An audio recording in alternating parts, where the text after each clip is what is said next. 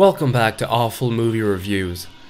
Who the heck are you? Equinox is a movie about college kids going into the countryside, discovering an old book which summons up frightening demons. But wait a second, I've seen this before. This is Evil Dead!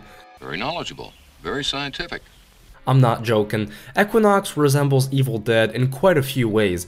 In fact, I had never heard of this movie before. While I was doing some reading up on it, a lot of people were even calling this the film that probably inspired Sam Raimi to make his series of horror films. And while that could be very true, Equinox is a really bad movie on its own, which is why I'm not even going to give it credit for inspiring the Evil Dead. Huh, that'll teach him. It's pretty heavy stuff.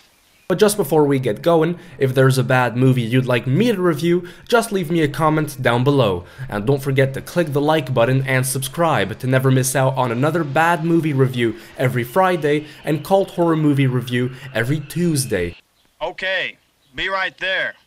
The production cost a total of between $6,500 and $8,000.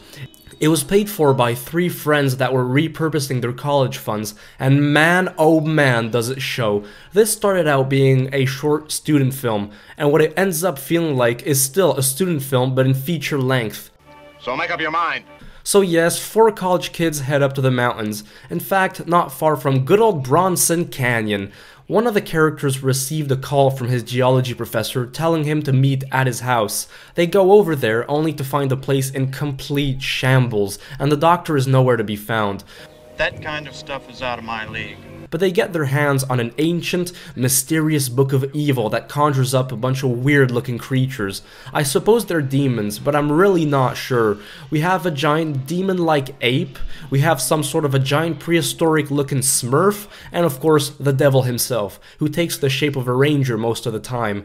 The characters are extremely shallow and meaningless, and the acting is stale as hell. It's like biting into a piece of stale and dry bread that's been sitting on the counter for 10 days. It's really in your face. No matter how much you try, you just can't avoid how amateurish it is.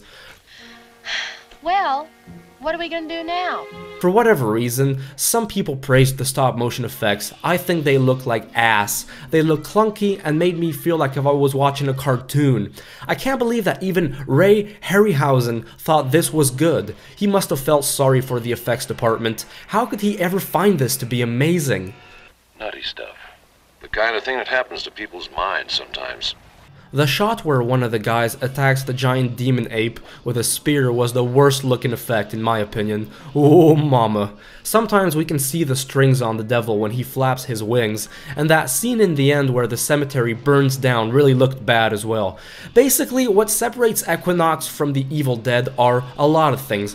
It doesn't have the insane amount of gore, it doesn't have the memorable practical makeup effects, no Bruce Campbell in the lead, no bone-chilling atmosphere, no fancy-looking Necronomicon, no good camera work, no cabin in the woods setting. It's got nothing going for it. But to my big surprise, it features brief voice acting by the one and only Forrest J. Ackerman, the famed literary agent and the creator of science fiction fandom. I don't know how in the world they were able to get his voice on there. That's a real head scratcher.